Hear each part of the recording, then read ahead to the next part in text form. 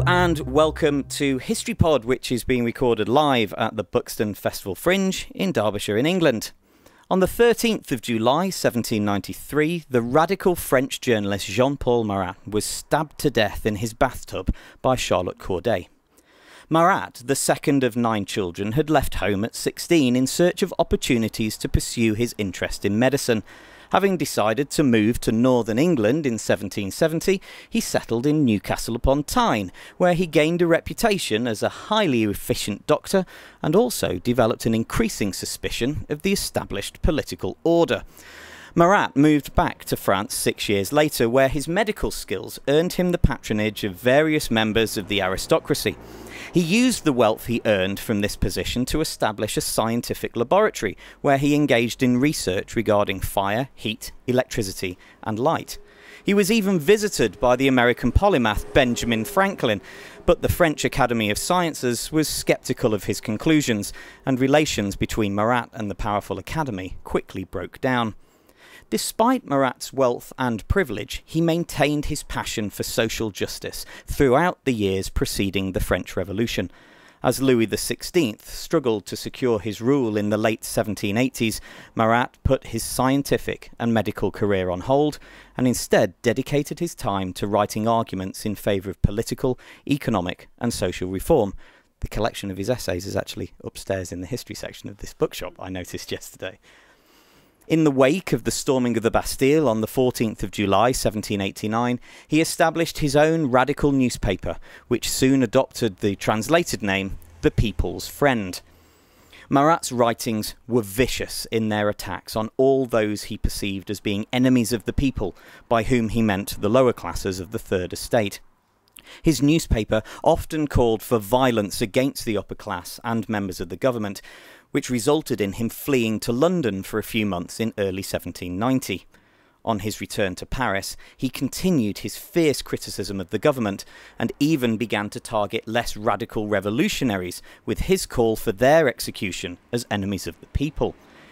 He continued to have to go into hiding on occasion and began to utilise Paris's extensive sewer network, where it's believed that he developed the debilitating skin condition that later saw him confined to a medicinal bath for hours on end. Despite his reputation as a radical agitator, Marat was elected to the National Convention in September 1792, where he was a passionate supporter of the decision to declare France a republic. He soon turned his anger on the members of the Girondin component of the National Convention who opposed the execution of the king. Within 6 months, these moderates had been ousted from the government, and Marat turned to working from home due to his worsening skin condition. On the 13th of July 1793, Marat granted an audience to a young woman from Normandy while he soaked in his medicinal bath. The 24-year-old Charlotte Corday claimed to have information about Girondin deputies who had escaped from Paris, and she presented Marat with a list of names of supposed traitors. Corday, however, was actually a Girondin sympathiser.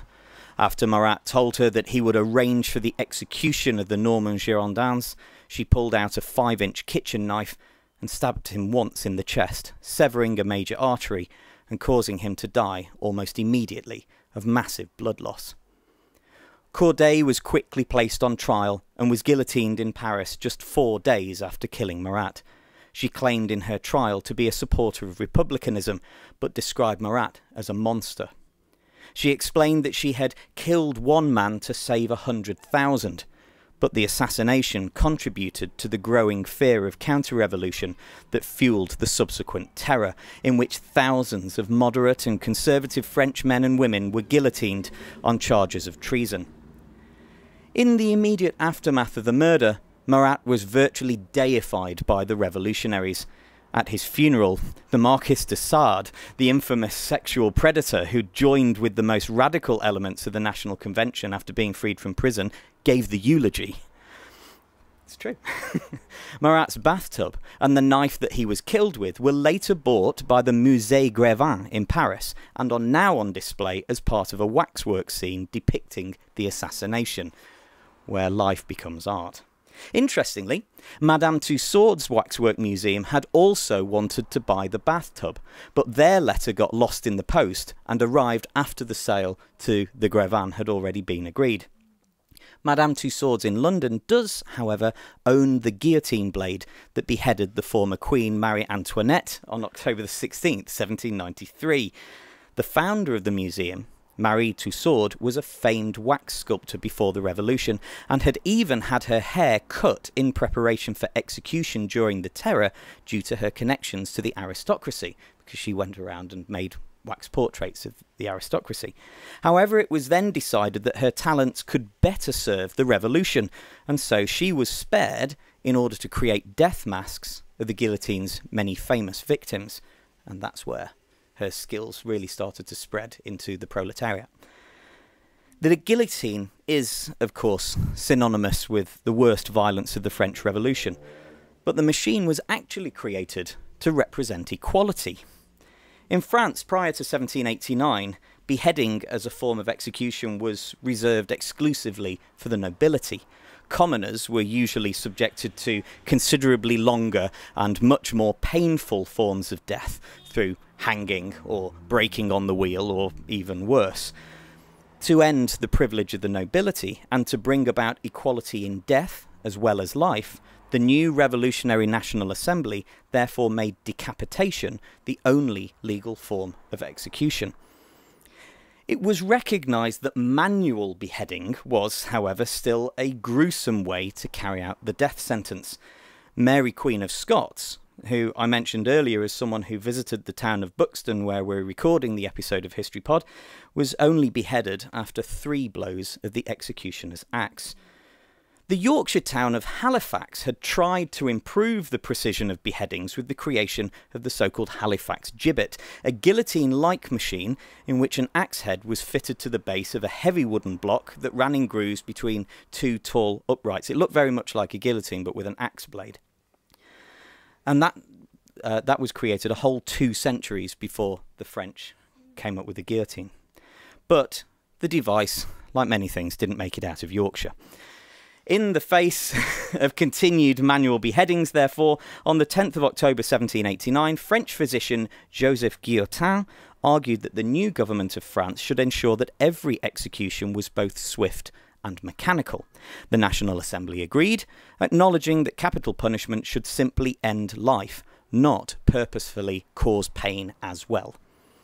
Another physician, Antoine Louis, was appointed to lead a committee to develop a quick and efficient decapitation machine. Although Guillotin was a member of this committee, it's actually therefore Antoine Louis who should be credited with the device's invention, even though it carries Dr. Guillotin's name.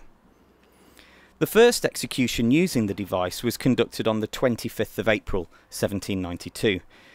Nicolas Jacques Pelletier, a French highwayman found guilty of killing a man during one of his robberies, had the rather dubious honour of being the guillotine's first victim. Contemporary accounts reveal that the execution went smoothly, a little too smoothly in fact, much to the disappointment of the crowd who expected rather better entertainment. Excited to see this new macabre machine in action, they were disappointed at both its speed and efficiency. Although this was, of course, the whole point. Thank you very much.